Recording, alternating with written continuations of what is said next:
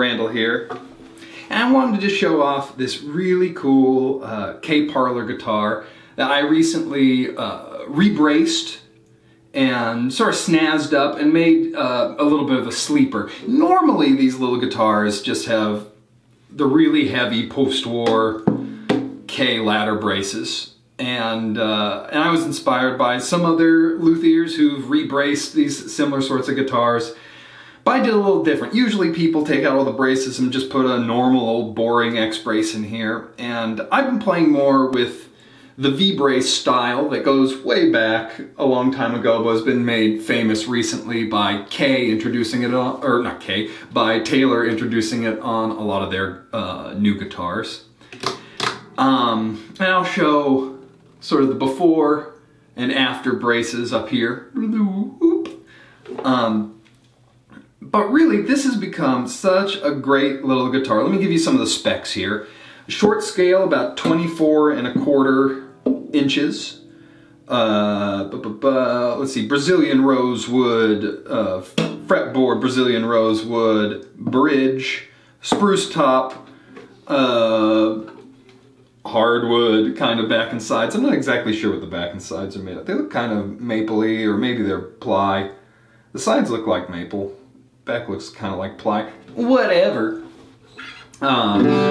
Really unique thing about these guitars is they have really skinny nuts up here. So it'd be really excellent for someone with small hands or a child who's learning guitar if you want them to have like a really great sounding little guitar.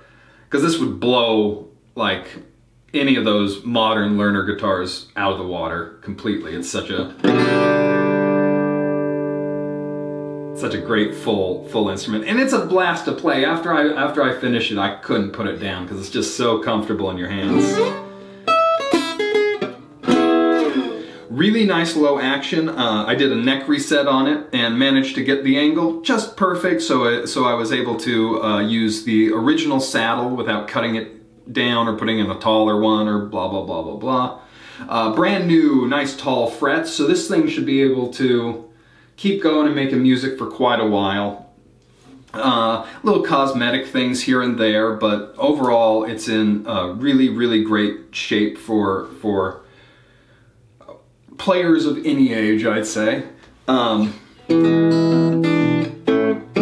it'd be a good opportunity to pick up something for relatively low price that's a really great and useful instrument.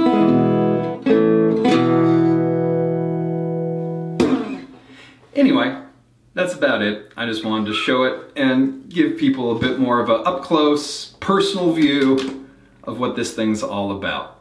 Go ahead and check out this listing or my other listings on my Reverb page or wherever I might be selling guitars at any given moment. You know, these videos exist in the ethers for ever and ever. Anyway, that's it.